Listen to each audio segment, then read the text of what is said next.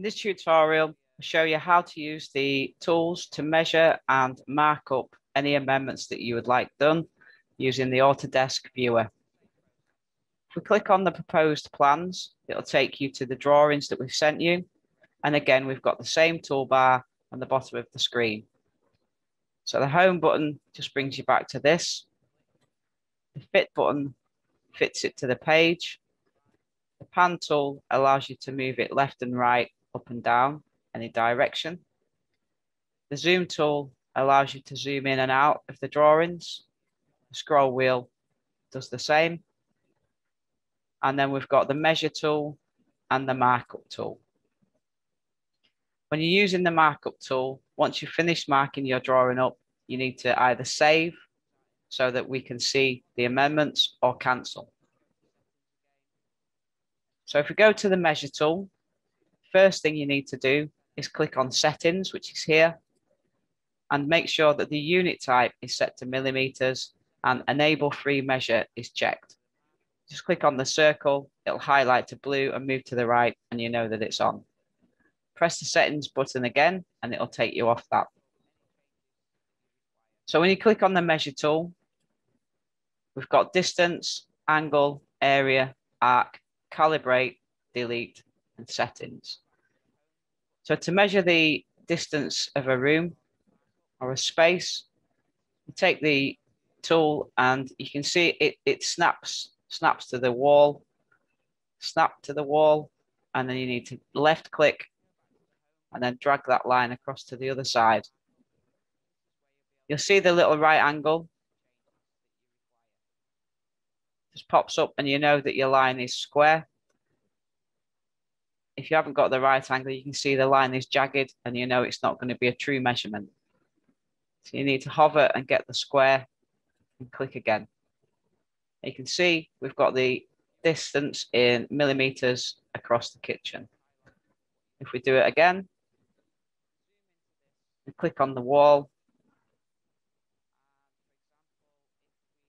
and you can see the right angle there, little symbol, click again, and you've got the measurement for the width. So that's how to measure the distances of the room. If you want to measure the area, you need to click on the area tool, and it's pretty much the same process. It doesn't have to be a square conventional shape. You can measure the area of something like this lounge, which is a little bit different. So it's the same process. It will automatically snap. You'll feel it snap to the correct place. So if you click and click, you can see that the area is starting to be defined. Click.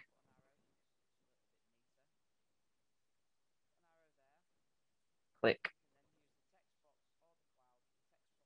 Just keep using the left mouse button to click into place.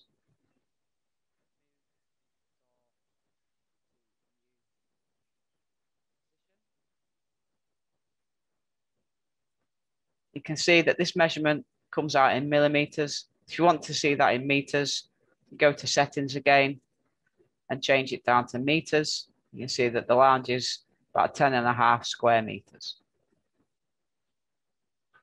If you require any amendments, these can be marked up on the drawings directly in the Autodesk viewer. To do this, decide where your amendments need to be, zoom in so that you can see them, and then click on the markup tool. Within the markup tool, you can use a pencil, an arrow, a cloud, or a text box. Pencil will give you a line. If you're not happy with that line, you can undo. The arrow will give you an arrow. The cloud, you can highlight something with a cloud. And the text box will allow you to type. So if we go back to the arrow tool, and I think we can change the line weight on that to the smallest, just so it looks a little bit neater. If we wanted to move this door, if we decided we didn't want this door here and we wanted to position it here, we could put an arrow here, and we can then put a text box here and say,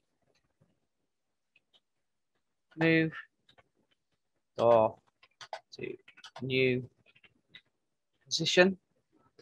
And then we could use the pencil, for example, and we could change the color.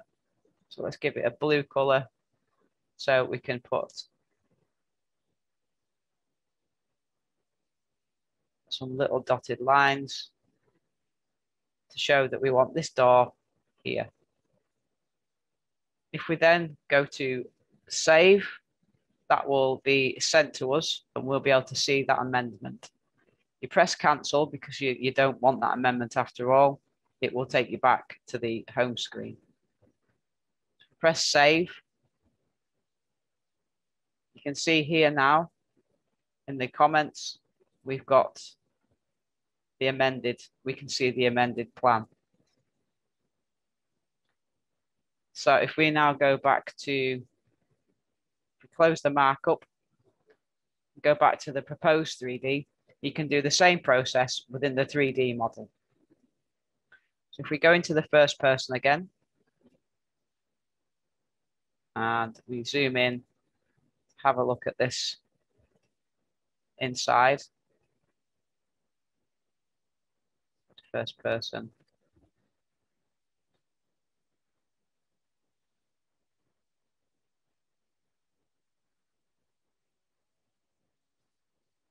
So we're in the kitchen.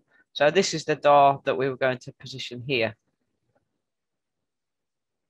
So if we wanted to perhaps, we're going to reposition that door, for example. Just pan across there. Then that would impact on this space here. So we might want to measure this. Use the measure tool. And we can take a measurement from that worktop to the cooker.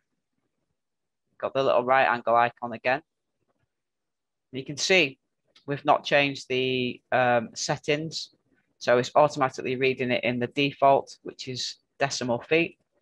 We need to change that to millimeters.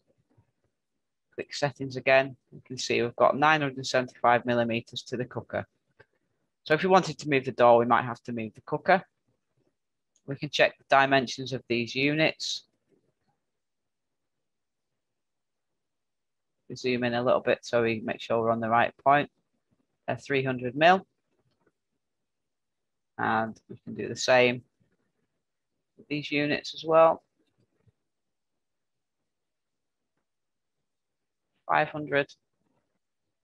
And if we wanted to highlight that we were taking that door out, we could mark up the same. And we could put a big cross through it if we so wished.